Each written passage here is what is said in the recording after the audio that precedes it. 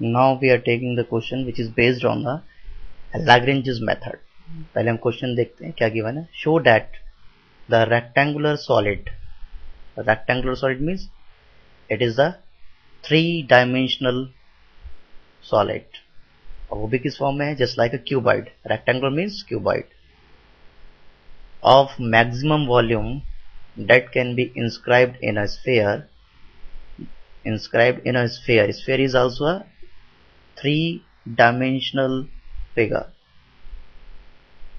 is a cube. इसका मतलब इसने कहा है कि कोई रेक्टेंगुलर सॉलिड है जस्ट लाइक अ क्यूबॉइड, उसका मैक्सिमम वैल्यू क्या होगा, क्यूब होगा, अगर हम उसको स्फीयर के अंदर बनाते हैं. तो हमें क्या प्रूव करना है, वॉल्यूम को क्या प्रूव करना है, मैक्सिमम.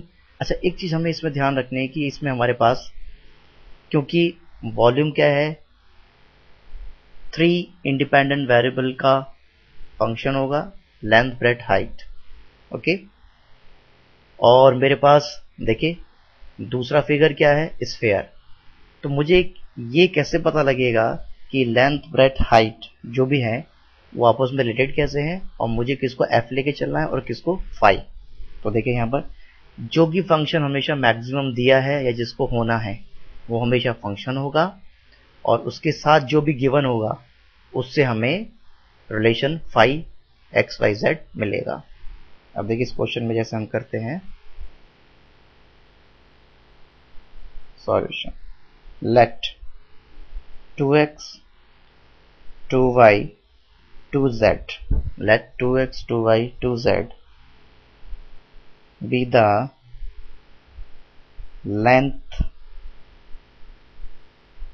breadth and height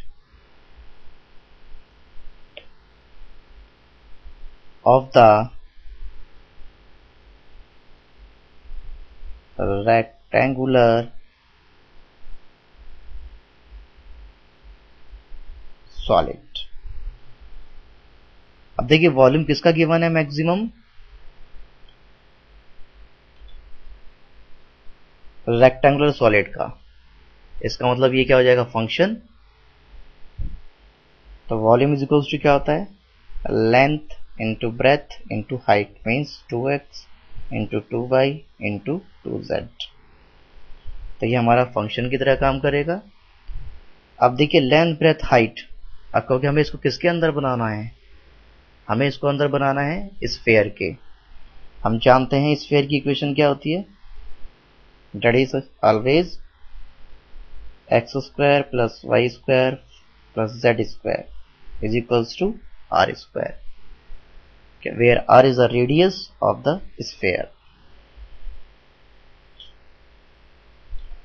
अगर हम इसको एक फिगर से समझना चाहें तो ये हमारे पास क्या है, स्फीयर का पेरिफेरल है और इसके अंदर क्या है, रेक्टेंगुलर सॉलिड है, जो कि हमें प्रूव करना है कि अगर इसका वॉल्यूम मैक्सिमम है तो क्या होगा, ये क्यूब.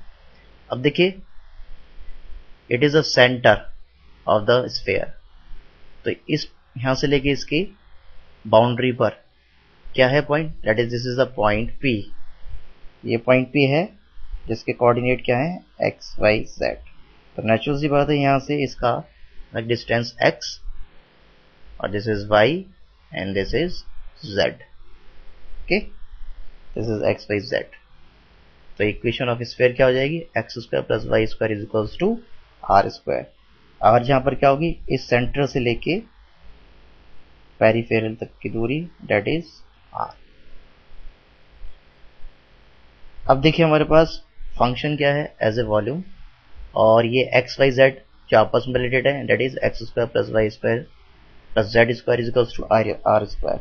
तो हमारा ये रिलेशन किसको डिनोट करेगा, it is always phi x Y Z, that is x square plus Y square plus Z square minus are square is equals to 0. हमारे पास v भी है, फाई भी है. तो लैग्रेंजेस मेथड के अकॉर्डिंग हमारे पास कितनी इक्वेशन होंगी, 1 for the x, second for the y and third for the z. और वो इक्वेशन हमारे पास क्या होंगी, चेक इट आउट. पहली equation del v over del x plus lambda del phi over del x is equals to 0।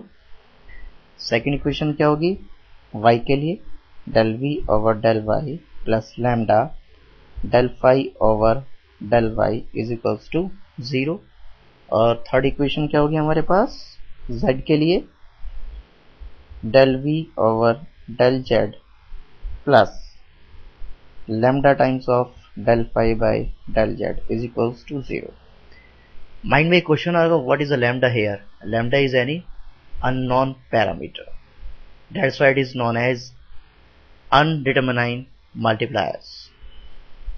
अब हमें इन तीनों equations की वैल्यू में देखिए, lambda del we over del x, del phi over del x, del we over del Y, del phi bye del Y, del we over del Z, del phi over del Z की value हम कहां से calculate कर सकते हैं? From these two equation. Equation हमारे पास मान लीजिए दिस इज योर, से इक्वेशन फर्स्ट से निकाल सकते हैं और दूसरा इक्वेशन 2 से निकाल सकते हैं। नाउ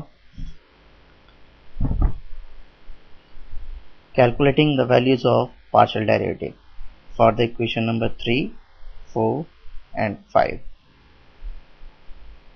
तो सबसे पहले del we over del x कहां से निकालेंगे? From the equation number 1। Del we over del x हमारे पास क्या होगा? दैट इज ऑलवेज, अब देखिए अगर हम x के रेस्पेक्ट करेंगे तो y एंड z बिकम्स क्या बन y और z कांस्टेंट और x is a variable, so this is always equal to 8x।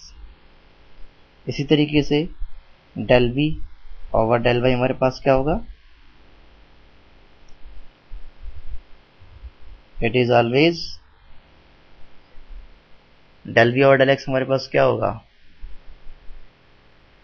Del v over del x हमारे पास अगर हम इसको डिफरेंशिएट करें x के रेस्पेक्ट में, y z भी the constant, that's why it is 8yz। इसी तरीके से डेल v ओवर डेल पाई, y क्या होगा? वेरिएबल, x और z constant, so this is 8xz। And del v over del z कितना होगा? 8xy। Similarly del phi over del x हम कहां से निकालेंगे? By the relation number 2।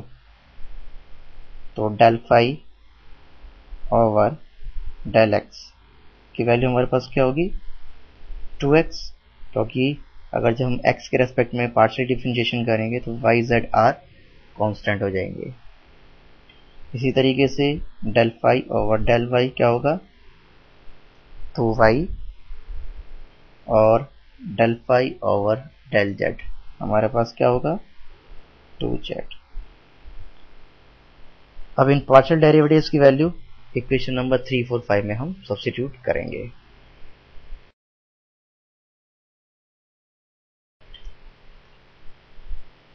जो भी अभी हमने पार्शियल डेरिवेटिव्स कैलकुलेट किए हैं उनको इक्वेशन नंबर 3, 4, 5 में रखें तो क्या मिलेगा? From the equation 3 this relation, from the equation number 4 this relation, and from the equation number 5 we have the relation 2 lambda z is equals to minus 8xy। ये relations हमको मिलते हैं, लेकिन एक क्वेरी हमारे माइंड में आते हैं कि इन रिलेशंस को लेके हमारे पास क्या फायदा, हम इन रिलेशंस को लेके क्या सोल्व करना चाहते हैं। हम ये प्रूव करना चाहते थे कि स्फेयर के अंदर जो भी मैक्सिमम वॉल्यूम का रेक्टेंगुलर सॉलिड होगा वो हमेशा क्यूब होगा। अब हमारे पास क्यूब की क्या प्रॉपर्टी होती है? हमारे पास क्यूब की ये प्रॉपर्टी होती है कि उसकी लेंथ, ब्रेथ और हाइट तीनों बराबर होती है। अगर हम तीनों रिलेशन को लेके ये प्रूव कर दें कि हमारे पास x की वैल्यू, y की वैल्यू, z की वैल्यू तीनों बराबर है, means x is equals to y is equals to z। अगर हम ये रिलेशन ले आए बाय यूजिंग दीज 3 इक्वेशंस तो हमारा जो रिक्वायर्ड है, जो कि रिक्वायर्ड मटेरियल है, वो हमारा प्रूव हो जाएगा। तो हमें बेसिकली प्रूव क्या करना है? x is equals to y is equals to z। ऐसा करने से क्या होगा, जो उसके अंदर सॉलिड है उसकी सारी डायमेंशंस बराबर होंगी और वो रेक्टेंगुलर सॉलिड क्या होगा, क्यूब। अब देखिए कि 3 रिलेशन से हमसे क्या निकालेंगे, 2 lambda x is given -8y z। अगर इस रिलेशन में हम मल्टीप्लाई कर दें दोनों तरफ बाई द एक्स, तो रिलेशन क्या मिलेगा हमारे पास, 2 lambda x square is equals to -8y z। Similarly इस रिलेशन में अगर हम मल्टीप्लाई कर दें 2 lambda Y is equals to -8xz को y से, तो क्या मिल जाएगा हमारे पास relation, 2 lambda Y square is equals to -8xyz। इसी तरीके से लास्ट रिलेशन को 2 lambda z is equals to -8xy को मल्टीप्लाई कर दें z से, तो रिलेशन क्या मिलेगा, 2 lambda z square is equals to -8xyz। मान लीजिए अब ये ऐसा करने पर हमारी इक्वेशंस हमारे पास आती हैं, this is 6, this is 7 and this is 8। Okay, अब देखिए इक्वेशन 6, 7, 8 में राइट हैंड साइड क्या है, सभी की बराबर है। इसका मतलब क्या होगा, equation number 6 is equals to 7 is equals to 8 हम लिख सकते हैं। देख लीजिए इक्वेशन नंबर 6 का राइट हैंड साइड भी कितना है हमारे पास, 8xyz। इसी तरीके से 7 का भी क्या है, 8xyz, और 8 का भी क्या है, 8xyz। तो हम क्या लिख सकते हैं, by this relation we can write here 2 lambda x square is equals to 2 lambda Y square is equals to 2 lambda z square, by which we have the relation x square is equals to y square is equals to z square. Now taking the square root, हमारे पास क्या मिलेगा, x is equals to y is equals to z, और यही हमें prove करना था। इससे क्या प्रूव होता है कि जो भी रेक्टेंगुलर सॉलिड है उसकी सारी डायमेंशंस बराबर है, इसका मतलब वो क्या होगा, that is always क्यूब।